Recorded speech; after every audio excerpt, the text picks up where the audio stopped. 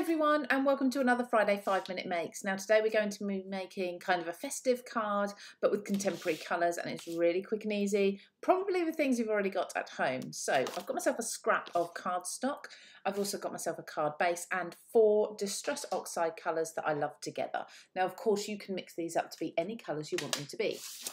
So with my scrap of paper I am going to cut into it kind of a cube, so I'm just going to cut a right angle, so there's one, and then I'm going to come and cut just up here, so I've kind of cut a corner out like so. Now this is going to be a template for me, and I'm going to just mark on here with a pencil roughly whereabouts I want the centre of my template to be. That will become clear in just a second. Now I've got my blending brushes and I have arranged my cubes in the order that I want to do them. So let's just take one to begin with, doesn't matter which one, and I'm going to place the corner of my cardstock against the cross that we've made, and I'm going to load up my brush with ink. I'm just going to hold that there rather than, you can tape it if you'd like, but just tape it at the edges here rather than around here. And I'm going to blend some ink quite heavily in this corner just here to start with. So that's quite heavy there, and then I'm going to just gently fade that out. Now it's a good idea to just mark on your cardstock roughly where you plan on fading it out to. So probably 2 or 3 inches either way. Now when I say fading it out, I mean we're not actually applying any more ink.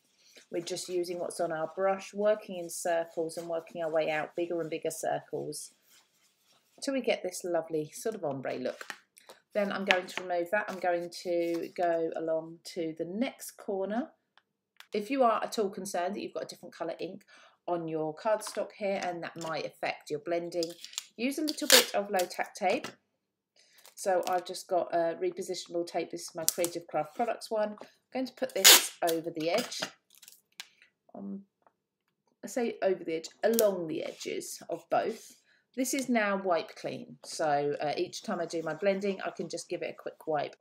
I'm just lining that up and doing exactly the same, heavier in the middle and working my way out lighter and lighter.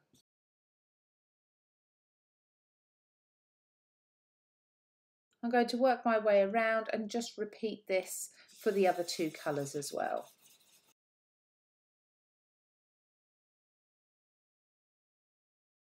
Then I'm going to take my favourite colour of all of them, that's probably going to be the Salvage Patina, and I'm just going to splat a little bit of ink.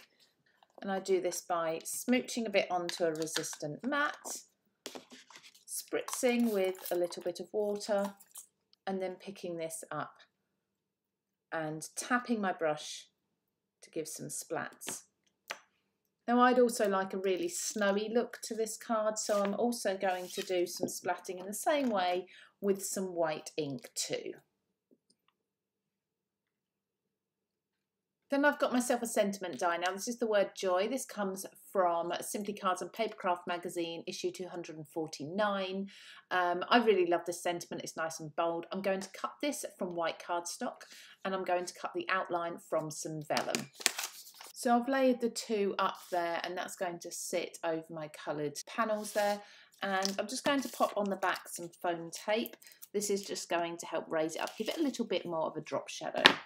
And then this is going to go, now this can go directly over, but I quite like to offset it so the J is falling in the centre lines there.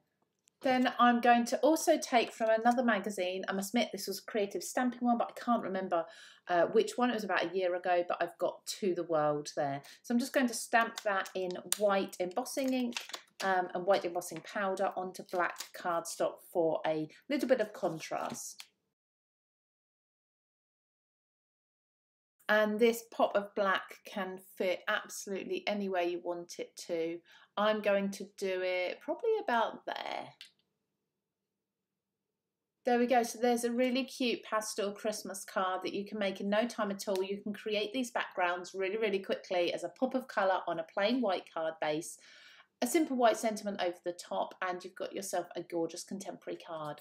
Thank you so much, everybody, for joining me today. If you like these quick makes, follow along with the playlist just here.